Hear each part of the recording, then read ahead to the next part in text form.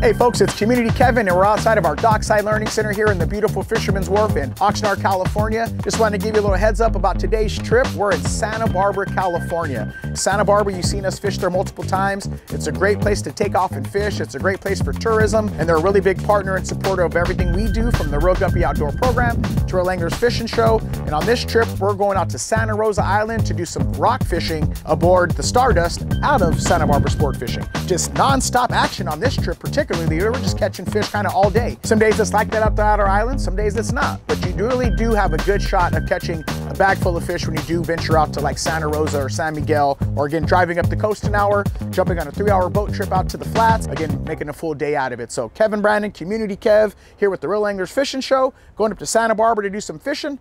Let's go. Usually on this boat, man, we do pretty good on the lingcod, so let's hope we can keep that going. We just untied from the dock. The fellas got us leaving, as you can see. Beautiful sunrise over the Santa Barbara Pier right there. Doesn't get much nicer than that.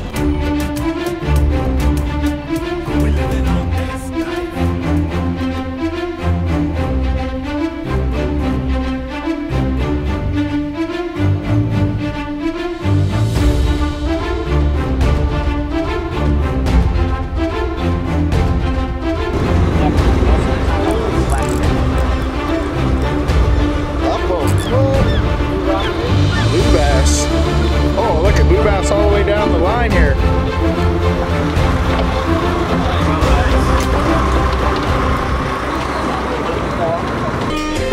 Captain Sal, what up? What up? Go catch us some lingcods. Lingcod is what we're looking for? We're looking for some lingcods. I got one short. All right, and country music. Have you seen any of that? Country music and lingcod fishing. And corn. Bait's ready. We got stripped squid on there. We got nice healthy sardines. Fresh bait. Larry on it. Bait holders. Right now we're fishing rockfish, lingcod, maybe a few whitefish. We're about 200 feet. Got a few lingcod in the bag, some good rockfish, some big blues, a few chucklehead we've been releasing.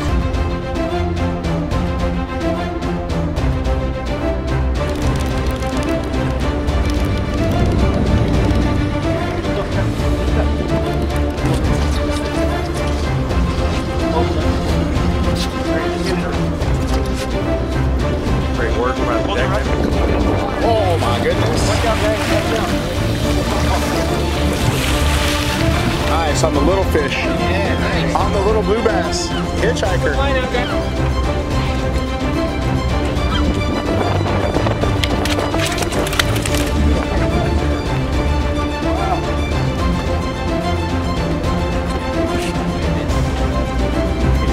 Well, I already lost one jig. I caught one short lingcod. There's some blue bass being caught right now, and we're going to see what we can catch on the action, all right? Out here on the Stardust out of Santa Barbara Sportfishing. Captain Sal at the helm, getting it done. Let's go. I'm going to fish a drift, and then I'm going to film a drift. I'm going to fish a drift, and then film a drift. I'm really going to try to stick to the jig fishing today and try to catch me a couple of keeper lingcod. Nice, oily, delicious, oily meat. Solid predator, pretty much eats primarily other fish and octopus and stuff like that versus crustaceans. So really delicious eating fish. Anyway, so far we got maybe 2 fish around on that first 2 drifts. One short ling for me, and I lost a jig. 29? Okay. Another blue bass. Go ahead, bring it in the boat. Yeah, just bring it in. That's good right there. And then swing it in like that. There you go. Always on your right. What's your number?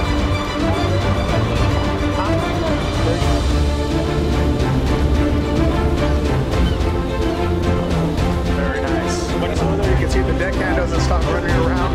Look, another blue bass. On the blue bass, all right. Fishing's good. Bait's ready. Got stripped squid on there. Got nice healthy sardines. Larry on it. The squid has been really good so far on the blue bass. A couple nice vermilion come up the side right here. Guy on the stern with sardine action. So it looks like we got Sardines on this side, squid on the other. All right, and they're down, they're going down. All right, so everybody waits for the captain to make his announcement. Captain announced it, Captain Sal, get him down there. You'll see everybody's on a drop right now. It's very important that everybody drops when the captain says so.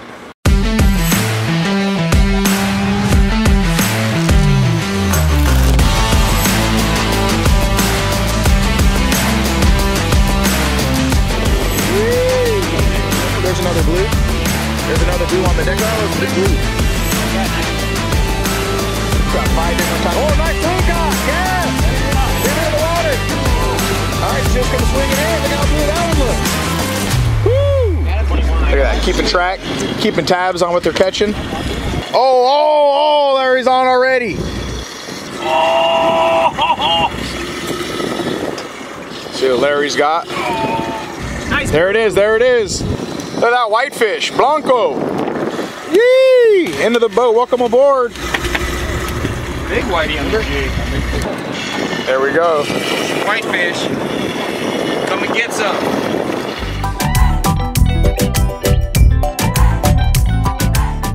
Brought to you by AFTCO Fishing Apparel and Tackle, designed to perform. Channel Island Sport Fishing, offering deep-sea fishing on quality sport fishing charter boats, and more. Costa Sunglasses. Discover life's greatest adventures with Costa. See what's out there. Daiwa. If you want innovation and quality in your fishing products, Daiwa has what you need. Promar and Ahi USA. Premium fishing products and accessories with concepts developed by passionate anglers. Eagle Claw, American ingenuity and craftsmanship since 1925. Mudhole, the world's largest inventory of rod building and tackle crafting components from the best brands. Mossy Oak, from hot days in the water to sweltering afternoons in the woods, we've got you covered. Outfit your obsession. Special thanks to Subaru of Ventura and the Latino Business Expo. The islands are so green right now also, after all the rain that we had this year. That's Santa Rosa over there. And that's Santa Cruz over there. All right. Anyway, I want some of that action. All right, we're on the upper deck now. We're gonna film this next clip from up top. See what it looks like. Get the baits ready. We got strip squid down there. We got nice healthy sardines. Fresh bait. Larry on it. Another big blue coming in. Woo! Uncle traveling Matt there with his backpack still on. Very nice. Gonna measure it just to make sure. Regulations. Oh no.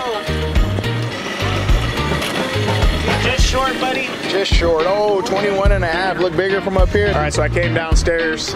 You can see the blue bass here. Let's run along and see what they got. Blue bass here. These are so good eating right here. Hold that one up. Look at that. I got double. Double. Another blue bass over there. You can see the deckhand doesn't stop running around. Look, another blue bass.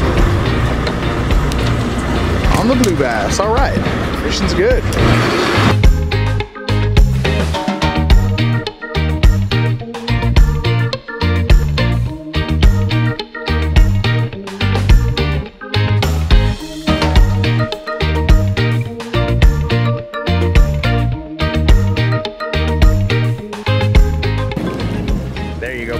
Very nice fish.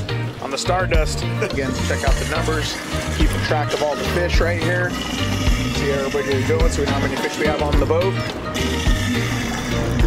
And then there's the measuring gauge there to make sure the fish that have size limits are properly measured. Again, there he goes again, got this, you don't stop moving. And then last we'll finish up with that big old whitefish Larry got.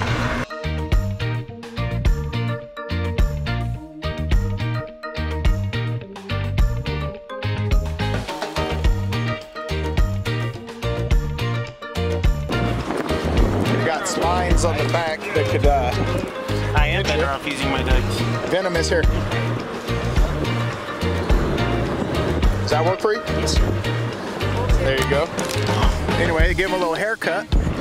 They're venomous, not poisonous. People say they're poisonous. That's not true. You can eat the meat, but if you get stung by one of those, it's like a wasp sting. Just the sardine dangling right there.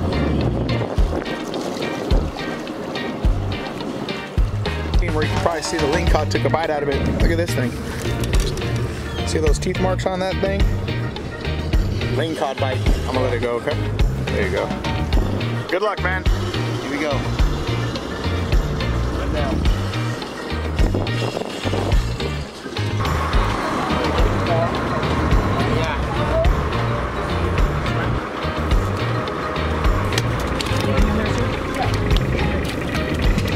Some of the best eating.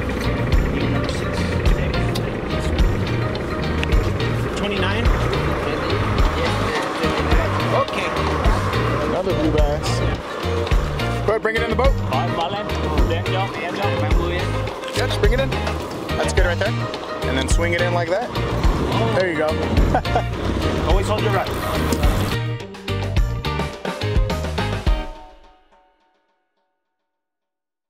This segment of Real Guppy Outdoors is brought to you by the Port of Hueneme. We move cargo.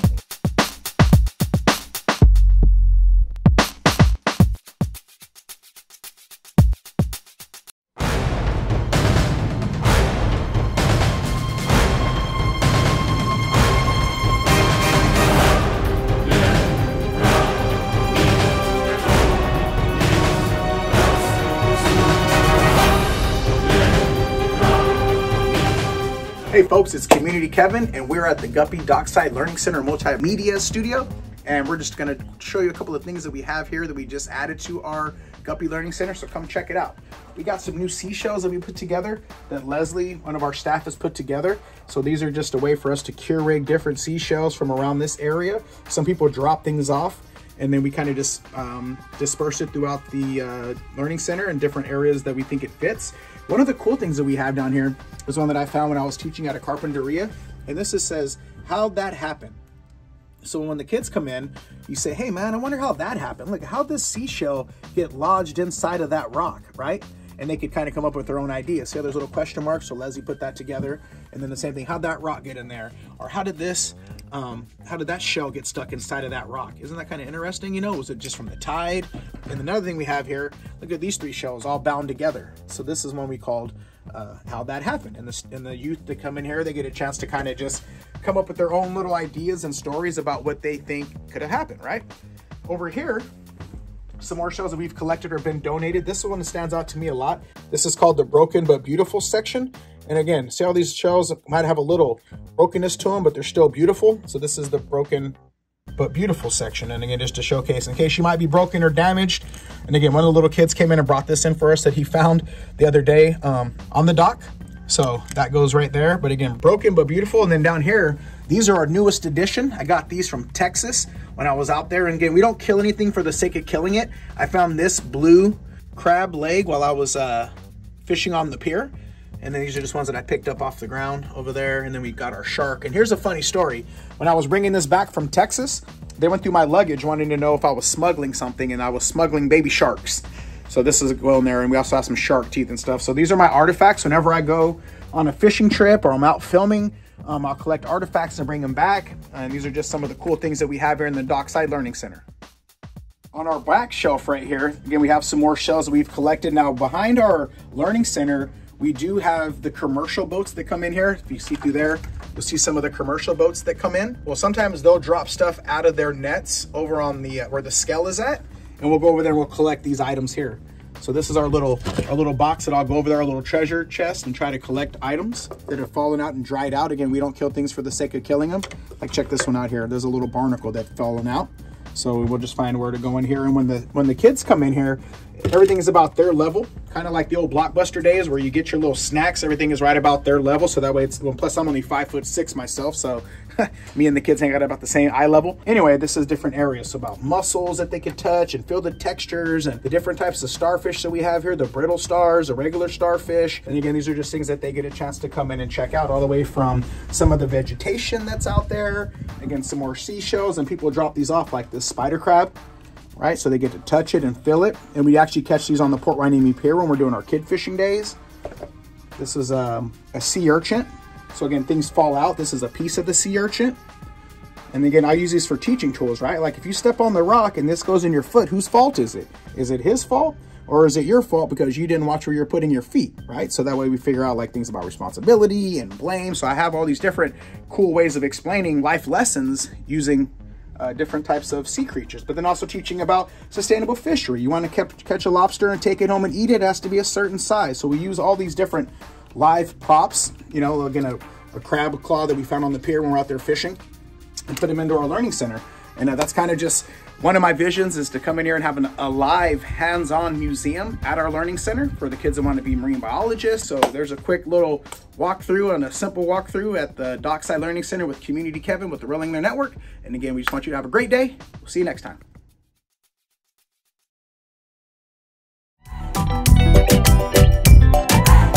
Got the macro color Assault 8-ounce jig. We're only fishing in about 170 feet. So I gotta go that heavy. A little shallow. Let's see if we get some off the macro, no bait, just jigging it. Got my 400 rigged up with the little braided line. That's the 400. And I just put about 2 feet of mono on there, just above, so there's not a lot of stretch. Oh.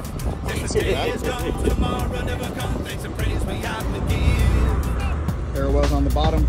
Got my first fish of the day on that mackerel colored Ahi Assault diamond jig. But this is a shorty, so we're gonna throw it back. But he annihilated it. Again, we're gonna put this one back. It got to be 22 inches to keep, and this one's probably about 17 inches. Still a beautiful fish. We're gonna get it right back into the water. All right, third cast with the jig. Nice vermilion. We can only keep 2 of those now. What do you think of that? Beautiful. Absolutely beautiful. That's what we're looking for. Vermilion rockfish. You got a new size limit. 27? Sorry, not size limit. Yes, sir. We're allowed to keep 2 of those. 1 for Kev. Yeah, baby. Get it back out there. Catching him, Dave, and the whitefish on the jig. Larry? Yes, look sir. At that. Non-stop action, bro. Whitey on the Ahi. Yeah, the honey hole's right over here, off the port side. So this gopher bass couldn't resist either. 2 through the gums, 2 to the lips.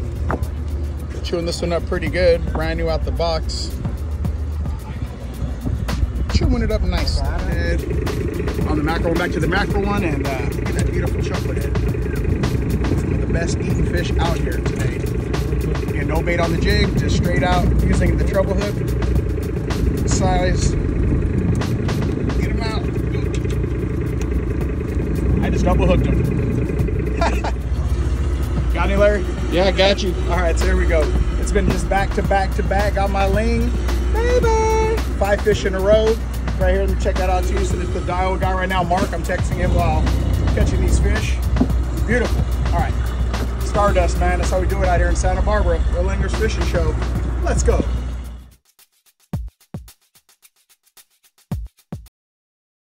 Go to our catalog at our website and check out all the Guppy Ranger stuff. Towels, workbooks, clothing, everything you can see. Everything you see on the show, you can purchase yourself at communitykevin.com for all your Real Guppy Ranger gear and apparel.